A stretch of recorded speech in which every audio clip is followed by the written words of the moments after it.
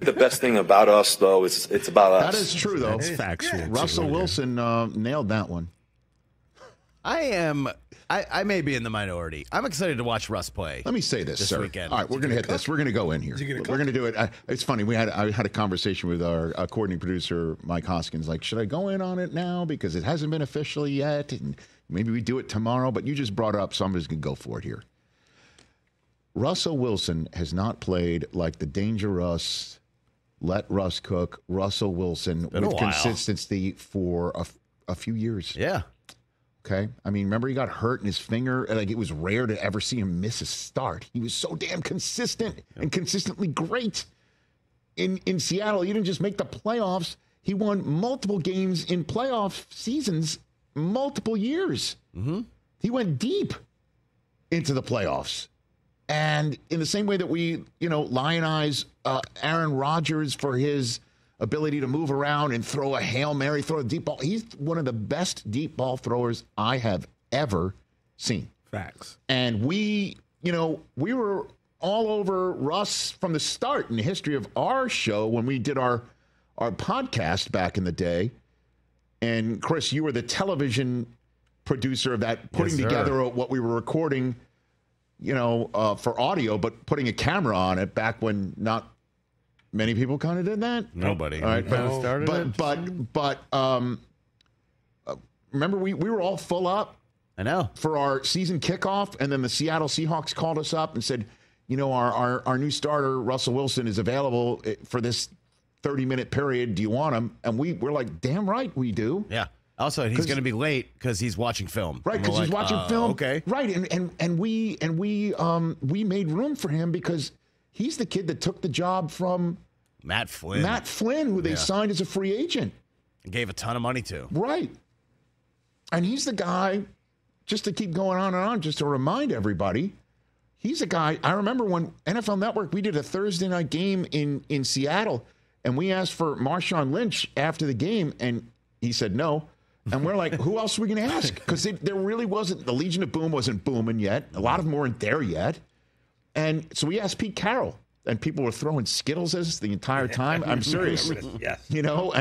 And because there was no real identity of this team. And Russ came in and provided one for them, along with the Legion of Boom, obviously. So it's been a while. And if he gets this opportunity that Jerry Dulac mentioned in the last hour, and he's our Steelers whisperer, and he said he would be shocked now if Russ didn't get the start Sunday night on NBC against the Jets and Aaron Rodgers. By the way, two of the best deep throwers in recent memory, if not ever. Maybe we'll get another shot. Or multiple Hail Marys, right? That's what I mean. I mean, crazy. And so for him to get this shot in Pittsburgh and make the most of it and rekindle a Hall of Fame trajectory. This is a big if.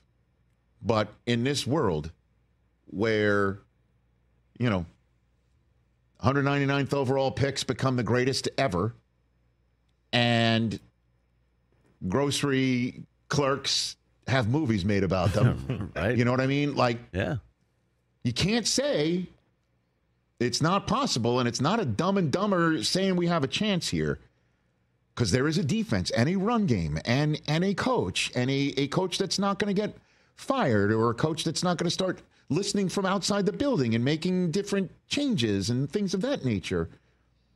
It's set up. Where there's a big freak physical receiver outside for him to exploit. If he can just do this, it would be one of the most amazing stories in recent NFL memory. And this is why you're saying, I don't think you're in the minority to say you want to see this for Russell Wilson. I just don't know if Steelers fans want this. No, I think after seeing the way Justin Fields has played. Because what Steelers fans are seeing is a young kid with a physical skill set that at age 35, Russell Wilson does not possess. And they're seeing a team that is 4-2 And maybe we should just leave it well enough alone. Right. Why are you upsetting the Well, if it apple ain't cart? broke, yeah. Why are we doing this for a guy who over the last 3 years did not prove to have the abilities that we're throwing out there for a magic carpet ride to take off? And they're sick and tired of either missing the playoffs or making it and getting one and done and not having a team like the Big Ben years, right? Where they go in with one of the best teams in the playoffs, and if they aren't, they're going to go on a run. And good luck to stop them. You know, like that. I think that's what Steelers fans might be concerned about. And what people are in the minority about is this magic carpet ride scenario that I'm laying out for you.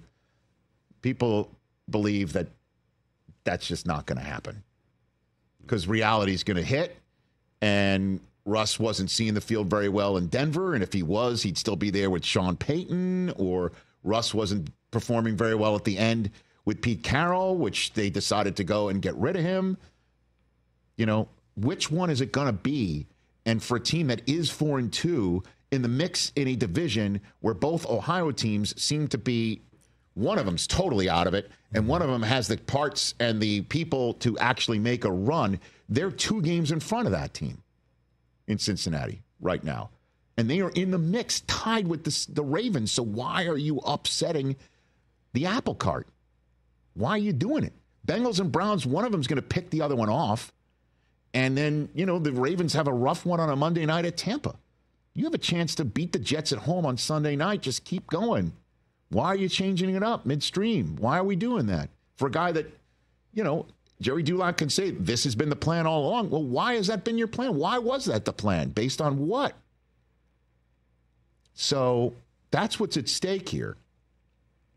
And the magic carpet ride would be an incredible story. Incredible. And it might start playing out Sunday night against Rodgers getting Devontae Adams back. Unbelievable. What a night. Catch the Rich Eisen Show every single day on the Roku Channel, 12 to 3 Eastern, for free.